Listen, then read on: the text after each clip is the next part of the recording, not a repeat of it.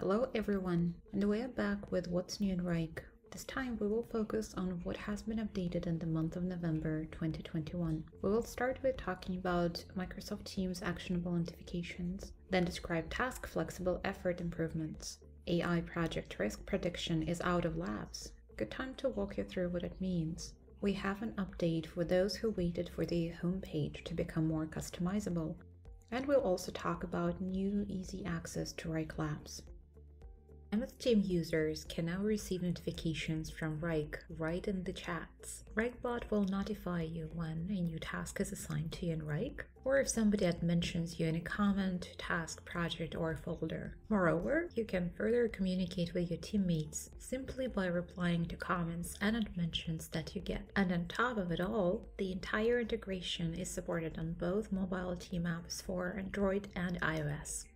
Task flexible effort improvements. Previously, whenever users rescheduled or reassigned tasks with flexible effort, allocated hours would get reset and users would have to re-enter them manually. Now, allocations won't be lost if we drag and drop and shift our tasks on the workload charts or in the resources view. Please note that rescheduling or reassigning in any other way, for example in task view, will result in allocation reset.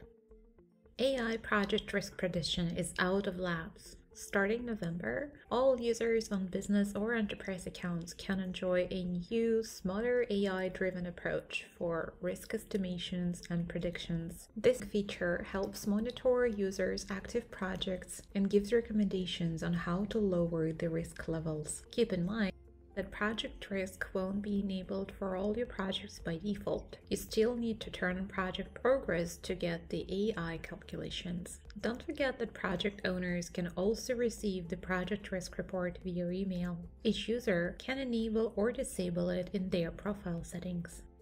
New configurations on homepage. We have added a few tweaks allowing you to customize the appearance of the spaces, recent and pinned sections on the homepage. Go to the three-dot menu button of the required section and adjust your viewing and sorting options.